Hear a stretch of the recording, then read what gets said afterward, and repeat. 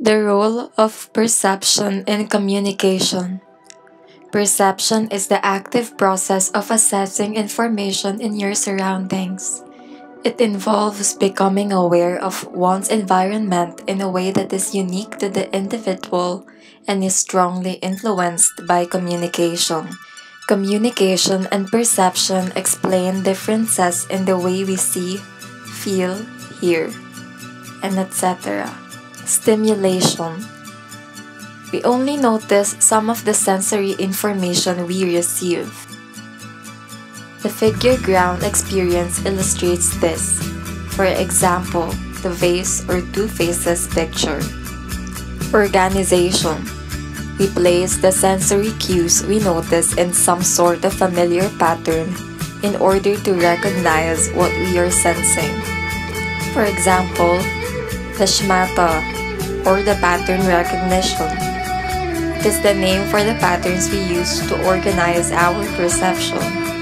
Interpretation. We typically give a name to the recognized conceptual pattern in order to understand the meaning of what we are sensing, improving the way we perceive ourselves. Wellness.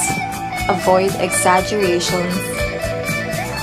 Correct your internal voice when it exaggerates, especially when it exaggerates the negative. For example, I always make that mistake, or I'll never get that promotion. Secondly, accentuate the positive. Instead of focusing on what you think or your negative qualities, accentuate your strengths and assets. Maybe you didn't ace the exam you were studying for, but maybe your hard work and perseverance led to a better grade than you would have had. Accept flaws and being human. Maybe you did get nervous and blow that presentation at school. So what? Talk to your professor about what went wrong. Try to address the error in the future and move on.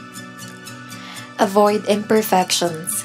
Perfection is a high goal to aim for. You don't need to start there or even end there. Make doing your best ideal. Focus on what you've gained from the process and how you can use it in the future.